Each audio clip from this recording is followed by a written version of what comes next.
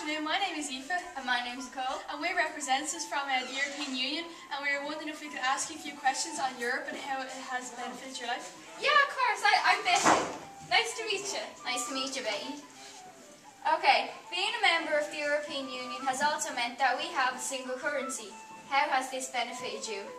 Well, I own a small business in Mullingar, and when I wanted to trade with other countries, before the euro came in, it really wasn't possible because the exchange rate was so high.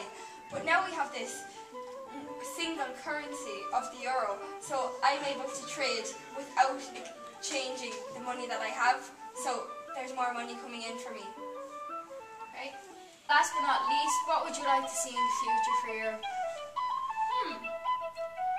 I think I'd like to see the euro maybe spread out a bit, like have the European Union have much more countries join and have this single currency of the euro, as it would take down kind of the trade barriers that we see all the time at the moment and help us all trade together.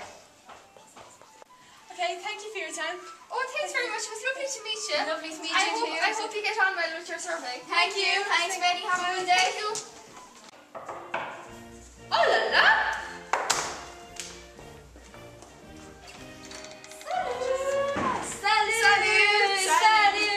Tu parles en anglais? Alors, je suis désolée. No English. Okay. Comment tu t'appelles? Ah, Oh, je m'appelle Clémentine. We're here to ask you some questions from the European Union.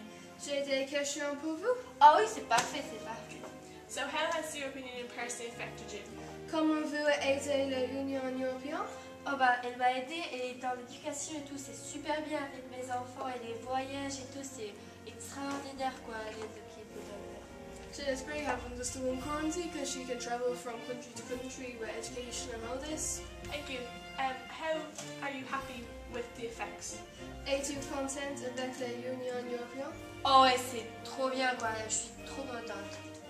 So it's really, really good. Thank you for your time. Salut! Merci. Merci. Good afternoon, I'm Aoife and this is Nicole, and we're representatives from the European Union, and we were wondering if we could ask you a few questions on Europe and how it has affected your life and yourself personally. Yeah, no problem. Okay, so to start Where did off, you say you're from? The European Union?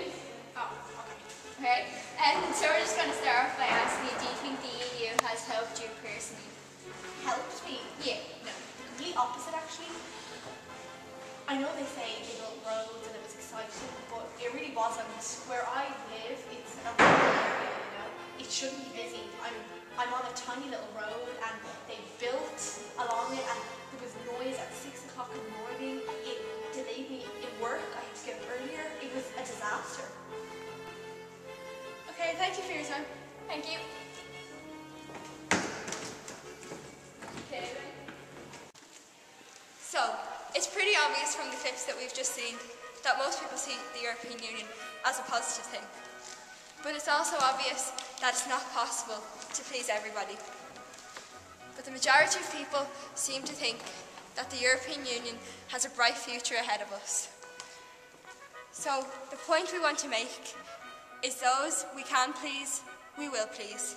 So, ladies and gentlemen, that is our vision for Europe 2050.